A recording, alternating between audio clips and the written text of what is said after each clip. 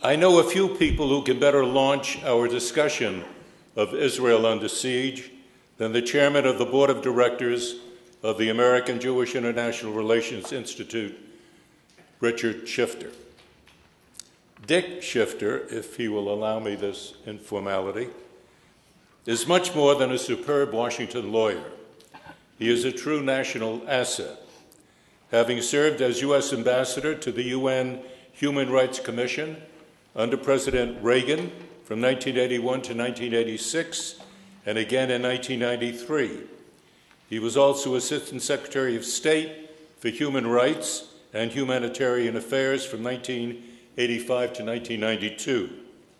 He was also Special Assistant to President Clinton on the National Security Council from 1993 to 1997, and then Special Advisor to the Secretary of State from 1997 until 2001. I ask you to note that Dick worked for both Democratic and Republican presidents. Dick's service was to his country, not to his party. I'm honored to present Dick Schifter.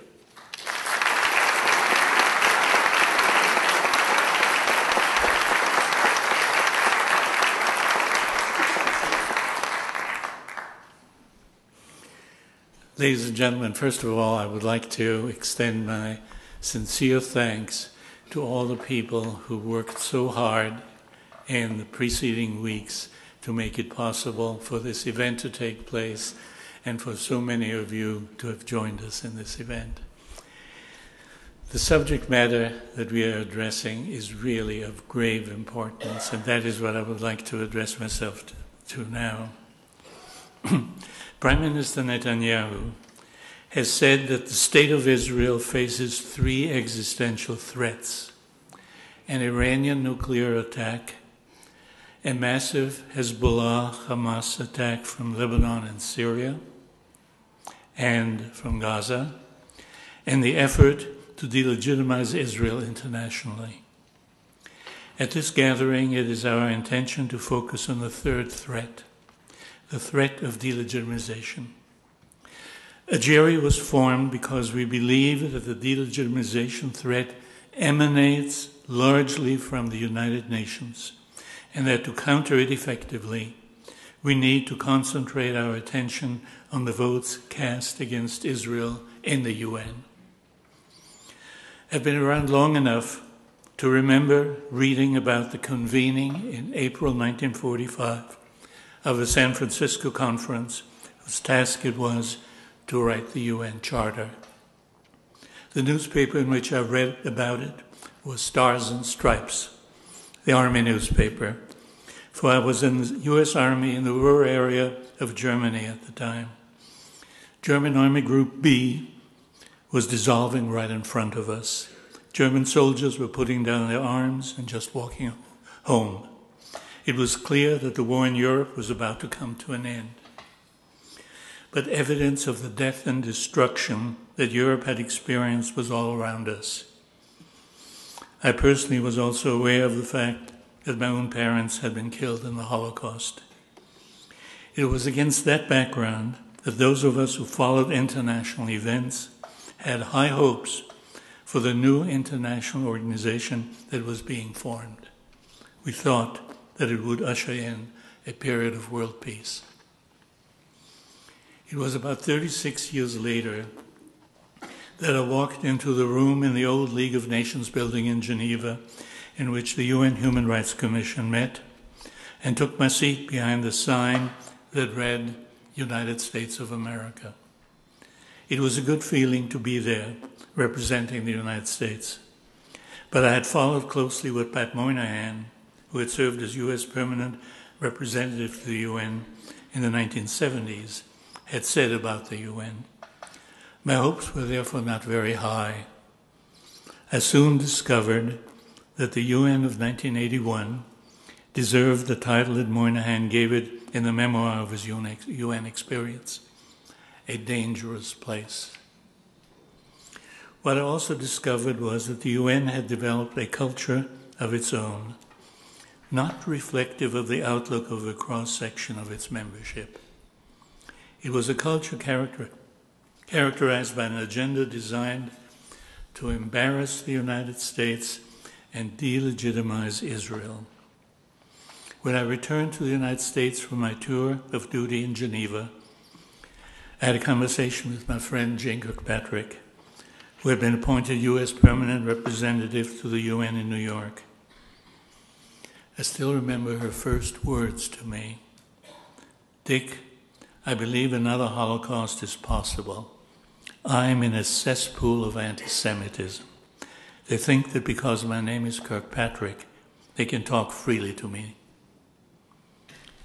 That same phenomenon, anti-Semitism at the UN, was discussed quite vividly in the book The UN Gang, the account of Pedro San Juan, an American official who headed a division in the UN Secretariat in the 1980s and 1990s.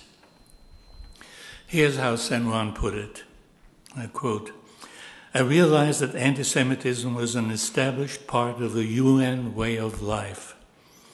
It was just a political attitude. It was not just a political attitude involving Israel.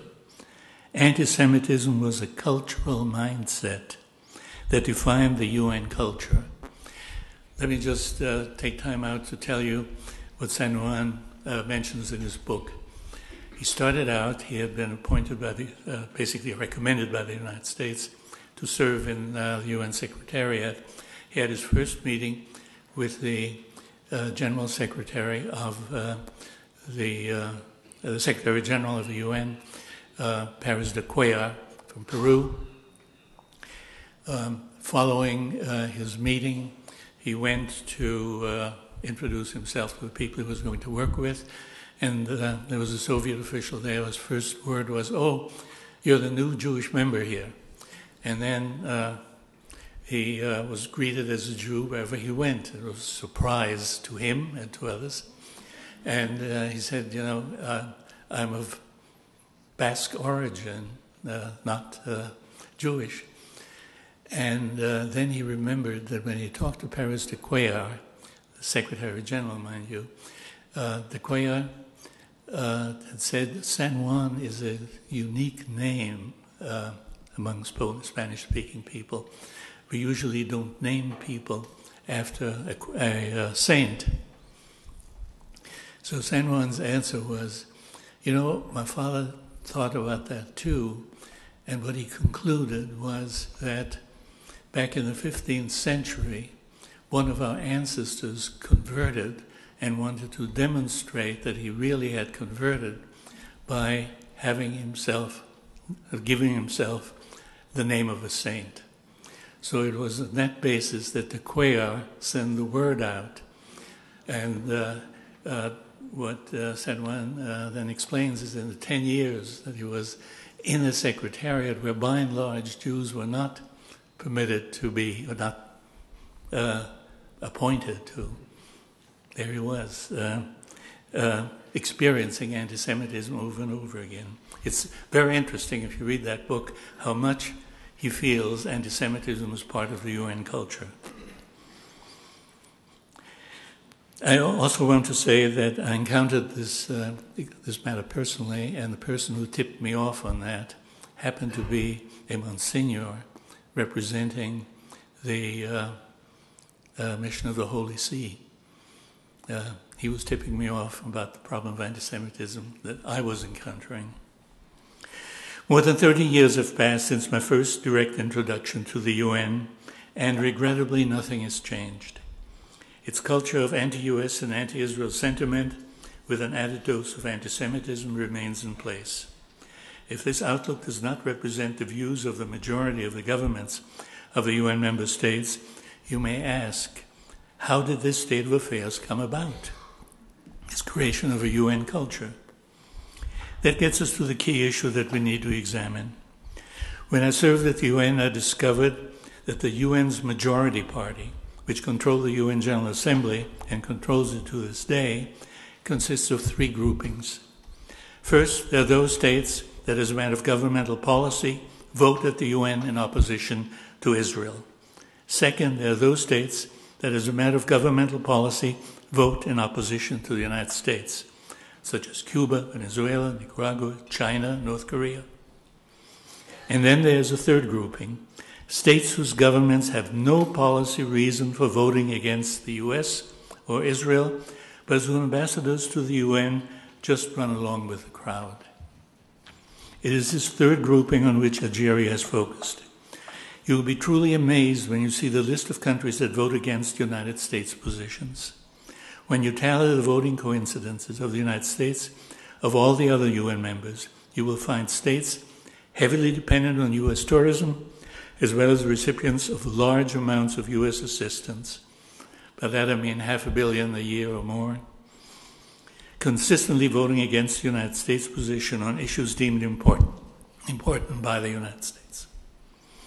Given this state of affairs, you may wonder how this UN majority party was formed. It happened in the early 1970s.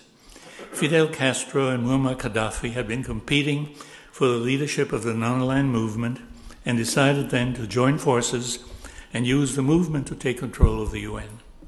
What they did was to form an anti-Western bloc. Castro brought the Soviet Union and its satellites to that new construct. Gaddafi brought the Organization of the Islamic Conference. The two of them then made a special effort to recruit the ambassadors of other non-European states. What they accomplished was to form at the UN an arrangement among the majority of the diplomats at the UN that resembled a college fraternity. Many of those that had joined the fraternity just followed the lead of the clique that had taken on the task of de facto leadership. The issues were not important. What caused many members to vote as they did was peer pressure. But there's another factor at work as well. It was Moynihan in his memoir who referred to the influence of emoluments, a polite word for bribes. I was personally made aware of that practice when, after the United States had won the vote on a particular resolution on which I had personally worked, the Cuban representative rose to accuse us of having bought votes. When I asked West European colleagues whether this really happens at the UN, they expressed surprise at my naivete, telling me that the Cubans and Libyans are doing it all the time. I've been told that others have since then joined the dispensers of emoluments. What is important to understand is that in the case of the states in this third category, the heads of government often have no idea of how their representatives in New York vote. The concerns of these heads of government relate largely to domestic issues. If they do pay attention to issues of foreign policy, they will concern themselves with relations with their immediate neighbors or other states in the region. UN resolutions do not rank high on their agenda, and in many instances, they do not even have foreign ministry officials in the capital that have been tasked to analyze UN resolutions and the votes thereon. Quite understandably, that is the task that is therefore left to the country's representative at the UN. I still recall a conversation I once had with an ambassador of the United States from a small country friendly to the United States. I expressed concern about his country's UN votes. He checked with his New York colleague and told me about the response he got. And the response was, I did not know anyone noticed. I did not know anyone cared. Roughly two-thirds of the 193 UN members consistently vote against the US position on a majority of roll call votes. That is about 130 votes. There are those who suggest that we simply get out. That would be contrary, I believe, to the best interests of the United States and also contrary to the best interest of Israel. It is particularly inappropriate in light of the fact that we can change voting patterns at the UN if we only try hard enough. In other words, if we do our parliamentary work, we could turn the UN around. By my count, at least 45 of the votes consistently cast against US positions belong in the third category that I've mentioned, the states that have no basic policy reason for voting as they do. What AJIRI has been able to do is inform interested members of Congress of the identity of these states and the specifics of their voting records. The members of Congress, in turn, have reached out to the heads of government, the presidents or prime ministers, told them that the United States has noticed the votes they cast and the United States cares. and Senator Cardin has certainly been one of them. There's one UN body where the effort has paid off significantly. In the years from 1972 to 2006, the United States found it necessary to cast 41 vetoes in the UN Security Council on anti-Israel resolutions, on the average one veto every 10 months. Under the UN Charter, a veto is needed to prevent the adoption of a Security Council resolution only if the sponsors get 9 affirmative votes for their text. Since November 2006, there's been only one such veto, one veto for the last 64 months. It isn't that the other side did not try to get many more anti-Israel resolutions passed. The most important of these were the resolutions in 2009 to have the Council adopt the Goldstone Report recommendations directed against Israel, and last year's application by the Palestinian Authority for membership in the United Nations. Both efforts failed. Given the Security Council's membership of 15, it is easy to count votes before calling for a show of hands. If you don't have 9 votes for your side, you just don't bother to ask for a vote. And since November 2006, it was only once on the issue of settlements that the other side had the votes. I've called your attention to this drastic change in the UN Security Council voting pattern since 2006. That change did not come about accidentally. I've checked my records to get the exact date of the meeting that laid the foundation for that change. On July 26, 2006, the Democratic and Republican whips, Congressman Hoyer and Congressman Blunt, now Senator Blunt, convened a bipartisan meeting of about a dozen members of the House and gave AJIRI an opportunity of discussing the issue of the treatment of Israel at the UN. I thus had an opportunity to lay out the case that I've presented to you tonight. There was general agreement in the room with the AJIRI thesis that it was possible to effect change and that an effort to do so needs to be started. As you can see, it was started and it has been successful in the Security Council. You may ask what difference it makes whether a resolution loses because it does not get the 9 votes or whether it loses because, having gotten at least 9 votes, it has been vetoed.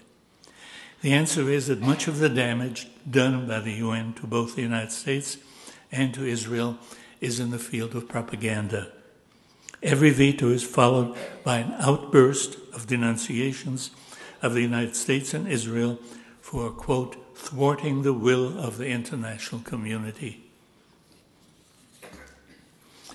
As I've pointed out, what we really are dealing with is not the will of the international community, but the will of an international group of diplomats assembled at First Avenue and 44th Street in New York City. The moral of the story is that fighting against the anti-Israel bloc at the UN may be a hopeless cause at the UN headquarters in New York, but it's not a hopeless cause if the issue is raised in the capitals of certain member states. Getting that message out and getting it acted on is the task that we all need to pursue. And now let me add one last point. In this setting in which, as I've pointed out, so many diplomats just run with the crowd, there are a few who do not. We can all be happy to see one of them with us tonight. Ambassador Marlene Moses of Nauru. She and 3 of her colleagues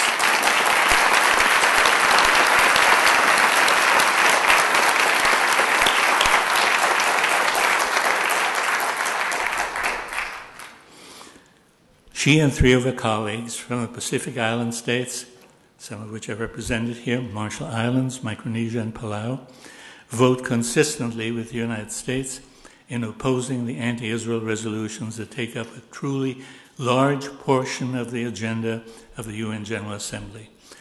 I shall ask a good friend of Ambassador Moses, our Executive Director, Sharon Wilkes, to introduce her to you now. Thank you.